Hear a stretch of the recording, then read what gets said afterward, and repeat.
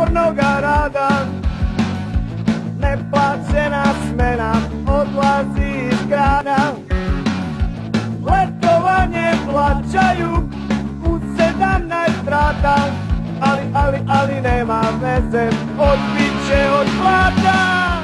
Drugi dan festivala, kad je kao centralna manifestacija proslave rođendana grupe Atheist Rap, nastupaju pa sve prijatelji benda,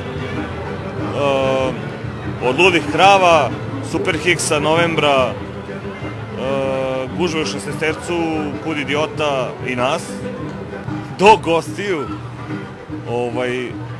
pošto će nam se na bini pridružiti još neki ljudi, na primjer, malo će Super Hicksi da zasviraju sa nama, malo će tu doći i svi gitaristi Atheist Rapa bivši, to jest Teča, Goja i Barbun, i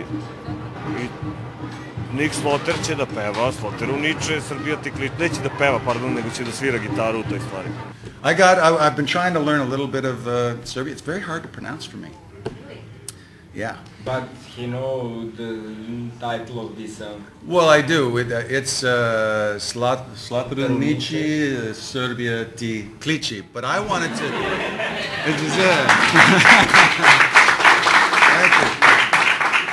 I wanted to find a way to say Serbia ti kliče Slatronici.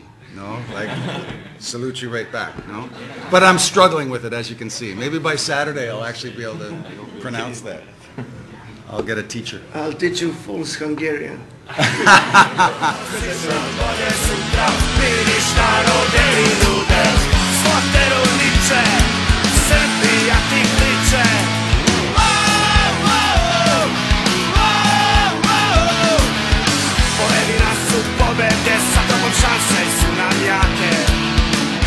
It's really nice to be here.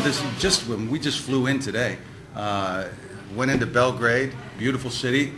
But this city now has a totally different texture and feel to it. It's unique. We just came here now, so we're going to look around a little after. But oh yeah, you're all proud Novi Saders.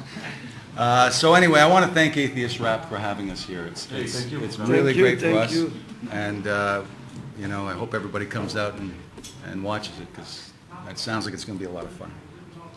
We are happy for having you here. Thank you. Nice. Napravili smo monografiju zajedno sa, naravno da bez SKC to ne bi ni moglo da se uradi, niti bi nam palo na pamet kao prvo.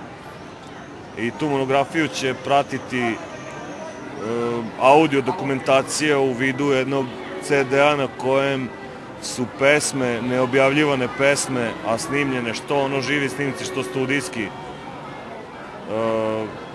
tokom celokupne karijere benda, da kažeš karijere, jel? I to bi trebalo da se pojavi, da disk koje smo danas doneli sa štampe, trebalo bi da bude gotovo sve za 6.